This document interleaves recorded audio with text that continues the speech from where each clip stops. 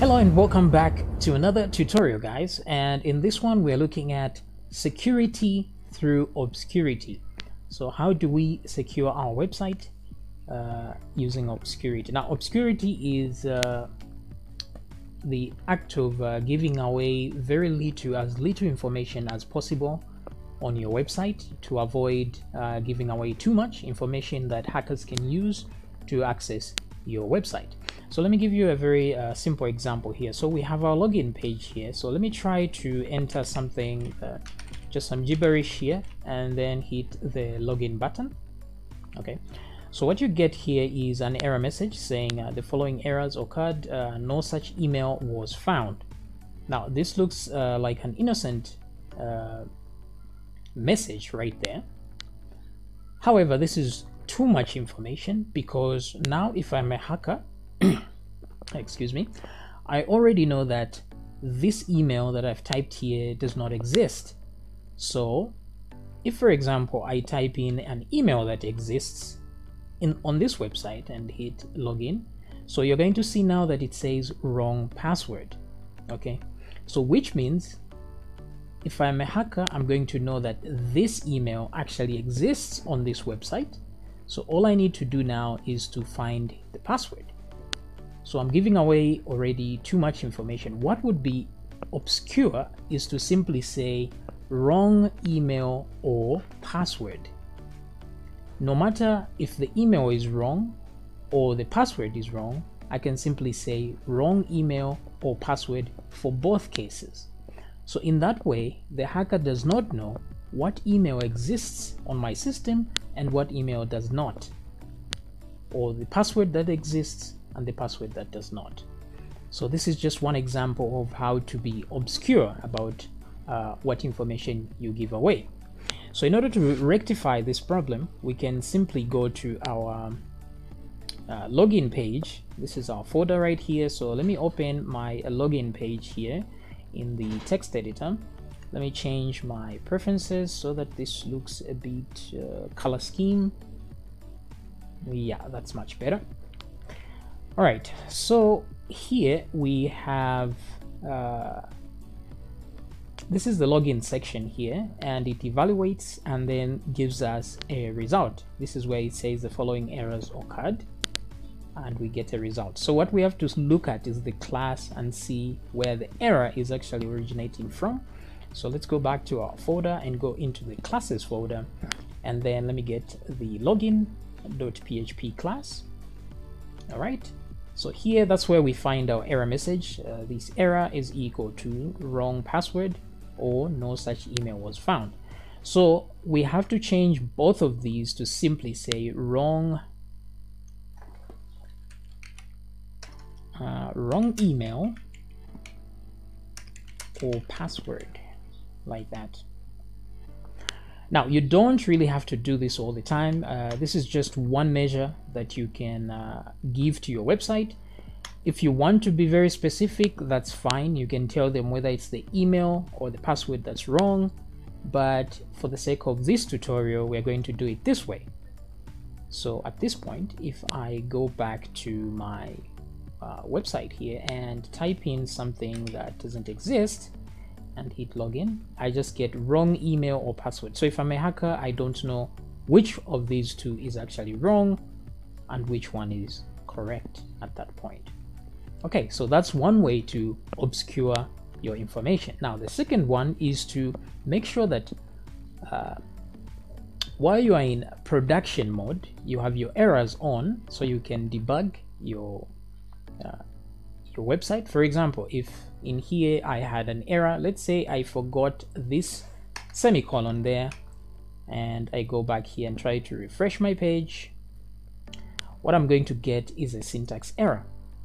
Now this error is important for when I'm designing the website. Otherwise, if I don't get errors, I'm just going to get an empty page and I won't know why the page is empty. This will make it impossible to find the error.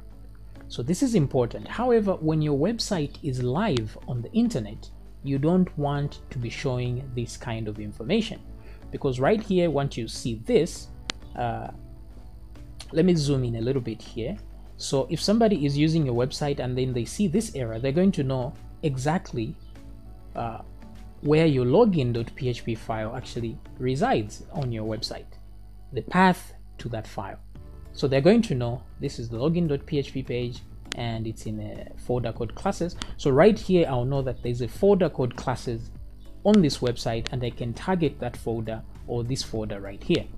So errors should be switched off once you deploy your website. So that's one step of having security through Obscurity. All right, so let's go back here and let me see before I switch that off. Let me switch the let me redo what I had done. Okay, there we go. So I removed that to make sure the error is still there. So one way we switch off errors is to use the php.ini file, which you have access to even on your website. So if you have a hosting account on the internet, you're going to have access to your PHP Ini file, or you can ask your administrator about that. But on your local machine, where there's Apache here, you can click on the admin or the config, I think that's it, and then hit php.ini. Okay, so this PHP Ini file opens up in Notepad, like so. So this is where all the settings for PHP actually reside. So these ones with the semicolon at the beginning are commented out, so they are not actually active. So all you have to worry about are those that do not have a semicolon at the beginning. So let's use the find feature because we are looking for a specific setting called display errors. It's like that. So let me find that one, and there we go right away. But as you can see, this is commented out. It's simply showing you that the default value is on, and in the development environment it should be on, and when you release your website it should be off. But let's find the actual setting. So there we go. So as you can see, this one has no semicolon at the beginning and display errors is on. So if I put this at off, I change it to off like this, and then I save this file.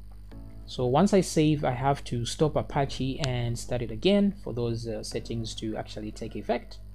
Okay, so it just takes a second. And now if I refresh my page, you see that I don't get any error whatsoever.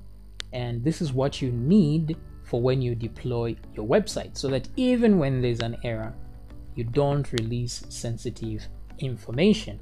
But while you are designing your website, it's very important to see your errors. So let's go back and change that setting.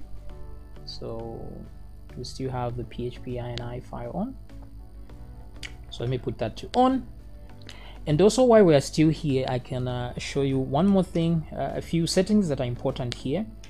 There's a setting for max upload size, for example. So if you search for in case you are trying to upload a file and you find that it's giving you errors, sometimes it's because your file image is too large. So you can increase these sizes. For example, the post max size and the max, like this one, upload max file size. So 40 megabytes for me, or max file uploads, how many files you can upload at one time. All right, so I'm going to save my file with the errors turned on this time and stop this Apache and start it again just to make sure, and go back to my website and refresh, and I get my error back.